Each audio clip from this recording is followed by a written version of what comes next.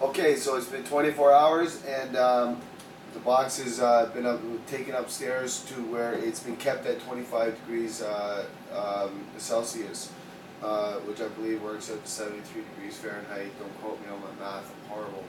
But anyway, this sat upstairs for 24 hours as prescribed. In the earlier part, we showed the awake. Now what this does is awake the colonies of beneficial organisms that are in there.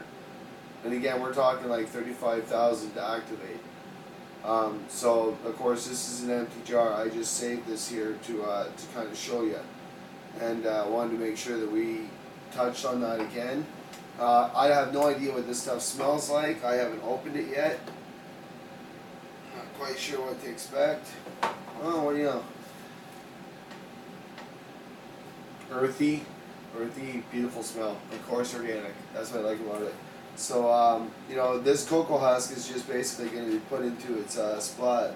You see here on the bottom where it's actually absorbed some of the awake. See, one thing I noticed was that the awake, the 2 ounces that are in here, when you get it, that it went right through and it was sitting in the bottom, and I was thinking it was going to leak through the box and everything else, but the cocoa husk quickly, it's woven together.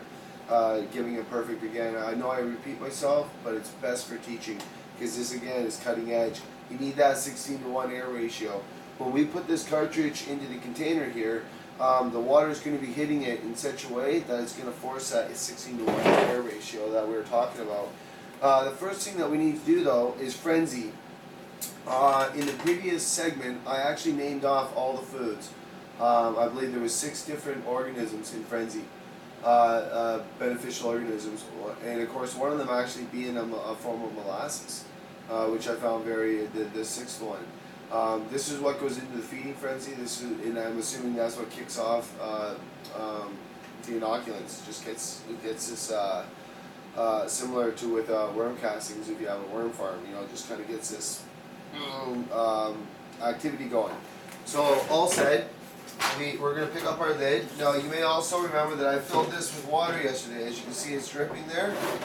It's preloaded with its 5 gallons of distilled water, or in this case, well, same thing, distilled water, but purified water, running an RO machine or a purifying machine of some sort to get rid of the chloramine and the chlorine to do that. And then the cartridge comes out the way it is, okay, and it's just going to go right down in here. And it's going to fit down into the 5 slot. So I push it down into the 5 slot. And then we take our frenzy, and this is like really idiot proof. The frenzy is just going to be spread out randomly. Yeah, it's yellow powder. My camera lady can zoom in on this. I don't know if she can see it. Orangey kind of powder coming out here. This is what is going to soon kick everything off. So once you add that, of course make sure there's none left. On goes your lid. Make sure you're set to extract.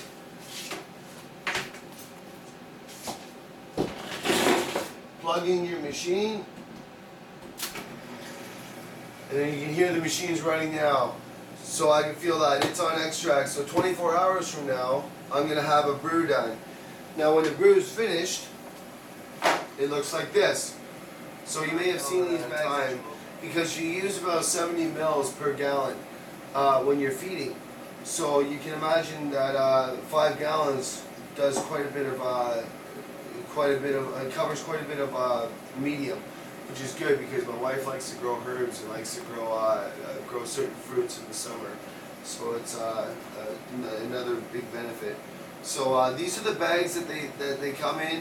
For you retailers out there that may be interested in not necessarily, I know the machine may be expensive, but there are retailers that can put this machine in their store, a small VermiT fridge, and bam, load it up with these because you know, I cannot speak enough about it. Like I said, this is a cutting edge science.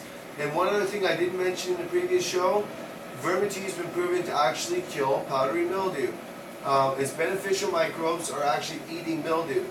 Okay, so these organisms are actually, if you can have it, as long as you're not spraying your plants with chemicals or hitting your base with chemicals, you're talking about living microorganisms, microbial science.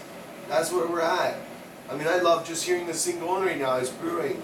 One more tip for those of you that might be considering getting a machine or already have one, don't open it during the 24 hours of brewing. It can seriously have adverse effects on your actual brew.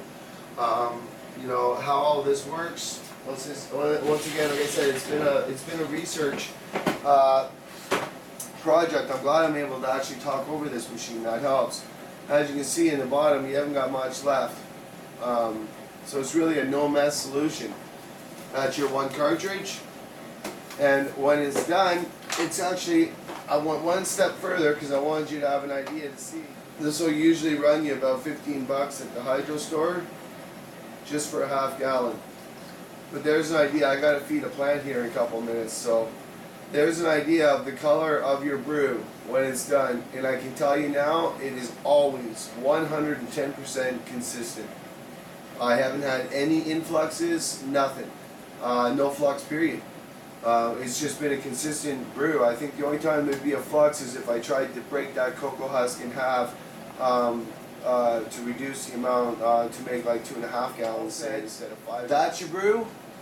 This is one way to store it. There's also jugs. The company can send you hard jugs that are, I believe, 1 gallon jugs each. And of course, it would take 5 of those to store even a small cartridge. And again, you need a fridge. The Vermi T fridge fits these bags perfect.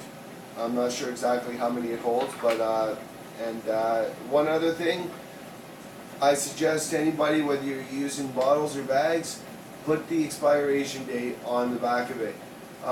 We really don't want to be sitting there hitting our plants with microbials that are just not microbials anymore because they basically died. So after 14 days, 2 weeks, you know, you can look at degradation factors. So you can even take it to say 21 days. But at 21 days, no, just chuck it out, get rid of it, and that's where having your expiration date is so important. So also the last part is that this really effectively breaks down nutrients, protects like a protective mechanism for the rooting system, but also breaks down those hard organics, those things that normally cause nutrient lockout. This works almost like a chemical flush, only it's organic. You know, it works as a flush. It can be used as a flush. It helps to break down those organics and helps with the increase in uptake, which is extremely important. You know, as I say in many movies, what goes on with the root determines the fruit. So let's just look after our rooting system. And it starts with microbials, and that's where we're going.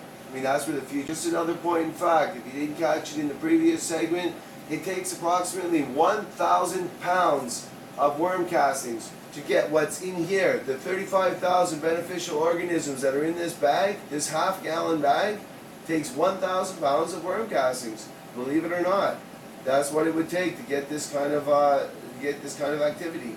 I found that in itself to be amazing. So I mean, this is certainly a product worth checking out. This is Jason Wilcox bringing to you the Vermi T 510 Extractor, and we'll see you in our next movie where we're going to bring you some more new and exciting things. Cheers.